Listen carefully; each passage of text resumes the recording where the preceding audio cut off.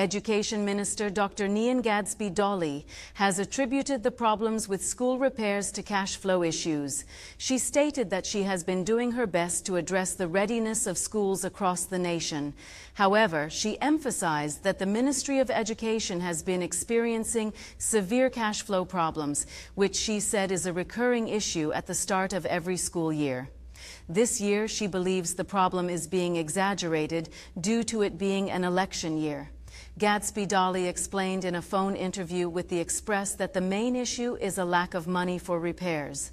When asked if the ministry lacked the funds to repair all the schools that needed it, she confirmed, "That's it." Regarding the involvement of the Minister of Finance, she declined to comment, suggesting the matter be directed to the Finance Minister instead.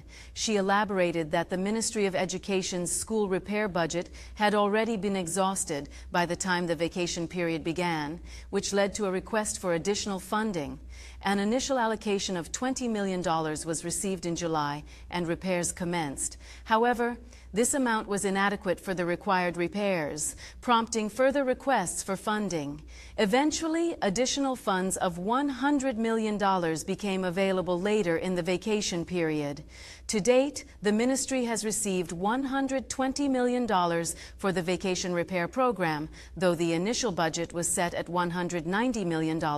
Gadsby-Dolly clarified that without money, the permanent secretary in the Ministry of Education could not legally enter into contracts for repair work. She emphasized that allocations must be in place before any work can proceed. She acknowledged the position she is in, with stakeholders such as parents and the Trinidad and Tobago Unified Teachers Association expressing dissatisfaction.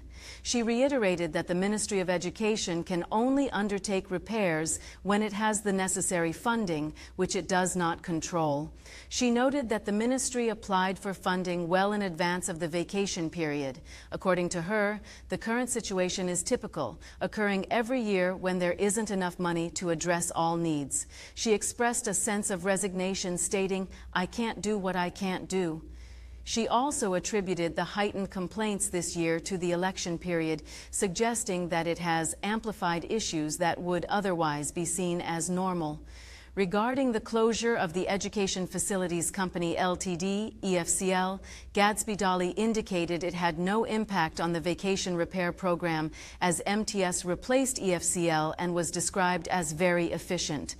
However, she acknowledged that prioritizing repairs is challenging since there will always be complaints from schools that do not receive critical repairs.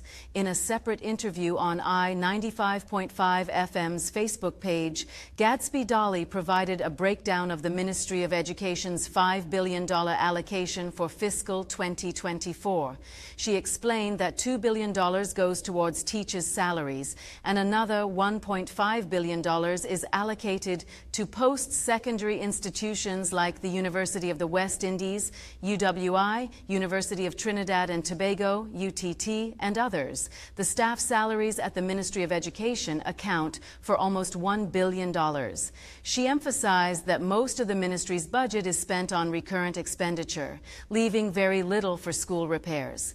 For any significant projects like building new schools, additional loan funding would be required.